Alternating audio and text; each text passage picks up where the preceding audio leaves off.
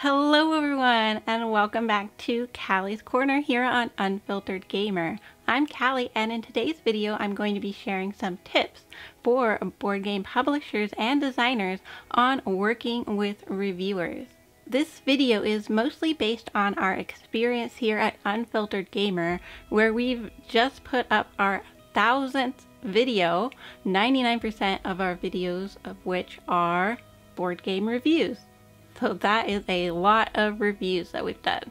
This video is intended for publishers and game designers so you can get an idea of the best practices when sending out your game for review, so you can get a really timely and comprehensive review.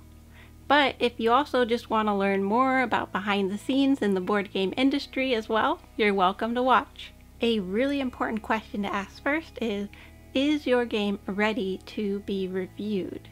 Remember, whatever you send out to reviewers is what they're going to share and what your backers are going to see.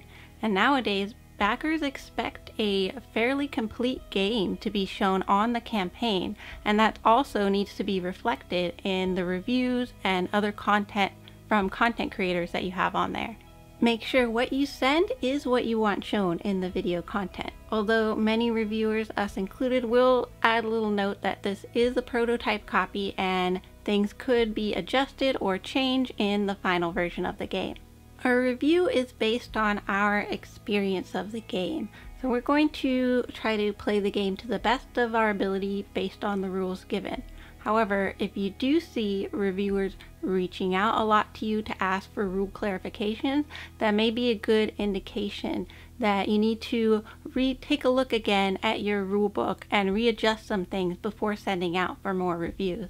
On our side at Unfiltered Gamer, we will reach out if we see any major game-breaking issues with the game, try to work through it together, make sure we played it correctly, and check in to see if you still want to do a review at this time. Also, before embarking on this process, it's important to select reviewers that are going to be right for your game and your audience. I recommend checking out some of the content around games that are in similar categories as your game. What reviewers are really excited about those types of games, and reach out to them. Alright, you're ready to send out your game. Let's talk about everything you need in that board game package to make this process really easy for both the reviewer and the publisher. The first tip I have here is to always print out your rules. Even if it's not final yet, it's not super stylized or done, printing out the rules just makes it so much easier for the reviewer to have everything they need in front of them to get started playing your game. And that's what you want them to do. You want them to play your game right away. My second tip is to always put your game materials in a box. This is just so helpful for reviewers. Even if you don't yet have a branded box cover, just a plain box will be fine. You really want to help the reviewer keep those game materials all together in one place. And that said, having a branded box is going to look a lot better on video content especially. Finally, please include a return label if you want your game returned. Also, make that clear in your communications with the reviewer that you do want that prototype returned either to you, or you can even include a label for the next reviewer if you have limited prototype copies and you want them to get to multiple people. In fact, one of the best ways to make it just super easy for your reviewers is to schedule courier service that'll pick it up from one place and ship it for you to the next place. This not only makes it super easy to reviewers who are overworked and usually doing this type of work as a side passion project and hobby, but also ensures that you're gonna get the game you need to the next place on time. Next, how can you build a good relationship with a reviewer? Well, one of the easiest things is just to be polite. Treat it like a business relationship where you're trying to help each other out. think about what's going to help the content creator as well as yourself. Creating content takes a long time. They've already spent time talking to you, the publisher or game designer. Then when they receive the game, they're going to have to learn the rules, play the game several times. Let's say if it's an hour and a half, 2-hour game, you want them to play at least like 3 times with different people. Scheduling that out, that's a lot of hours. How much would you get paid in those hours? And that doesn't even include creating the content. Here at Unfiltered Gamer, we could spend 4 to 10 hours on one video.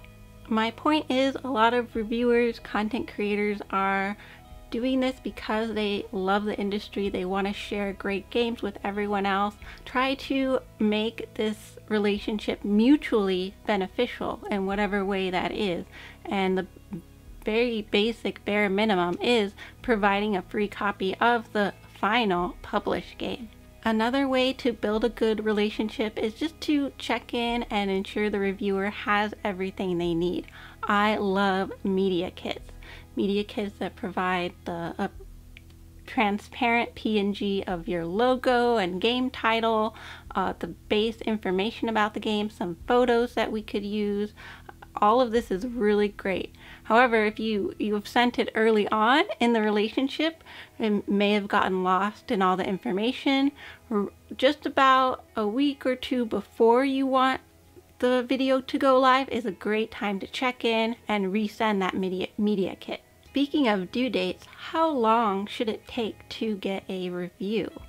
Remember that the time your reviewer spends with the game doesn't start when you've agreed to have them review it. It starts when they get that physical copy of the game in their hands, because before then they can't start to learn the rules or play the game. If you see photos of your game on social media or even on our live stream, that doesn't necessarily mean we're ready to share our full review and opinion about the game.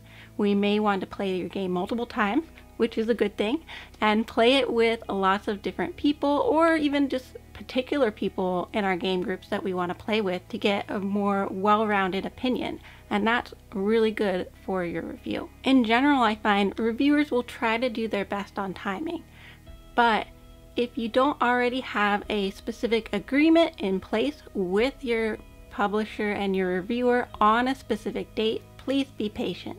Another good question to ask is, do you want to pay for your review content? Here at Unfiltered Gamer, our review itself is always free. However, that free content, which as we explained before does take a lot of time to do even if it is free, means that we have a backlog of usually about 3 months. Our sponsorship services, including ads, live stream playthrough, and better quality and better edited video content, are paid and so scheduled first. We'll package your review in with that content and ensure that we get it out on time. You'll have to check in with each reviewer to understand their pricing and guidelines for paid content and unpaid content accordingly. Finally, what should you expect after the review is published? Well, for the most part, reviews are not going to be previewed by the publisher because a review is someone's opinion and we don't want that colored by what the publisher thinks. Once the review is published, that's great content that you can use. Shout it from the top of the rooftops, share it out on your social media channels, to your email newsletter list, embed it on your campaign. Another great tip is to actually take a quote that the reviewer says during the video, pull that out, add it to a graphic. There's some different things you can do to share out that content and show your backers that you have some social proof behind your game. Congratulations on getting your game out there. I know it's tough to let your design go and leave it kind of open to different opinions and even criticisms, but those are just opinions, and bad reviews does not necessarily mean that someone isn't going to back your game. They just want to hear what different people think, and based on what those reviewers like or don't like, that may actually be a good choice for them. Alright, I hope this video has given you some food for thought as far as how best maybe to work with reviewers. As always, this is just my opinion, one reviewer out of many. Definitely talk to your reviewers. Communication is so important, and building those expectations from the start, and try to have just a good relationship that's going to benefit both you and the reviewer, because that's going to really help you in the long run when you want to have those reviewers on your side for future game and future content as well. If you like this video, please give it a like, and if you want to see more videos like this, go ahead and subscribe, hit that notification bell. We really appreciate it, and we'd love to have you join the Unfiltered Gamer community. You can join us on our website, unfilteredgamer.com, where we share all of our review services and packages. You can choose the sponsorship package that is right for you, whether that's the free bronze one or the ultimate package with pretty much everything included that you could ever want, as well as ads on our website. That's something new that we're offering as well. That's really exciting, and I can't wait to see some of the great games that we're going to be able to share and build the community around. Alright, this is Callie from Callie's Corner at Unfiltered Gamer. Thank you guys so much for watching, and as always, I look forward to seeing you next time.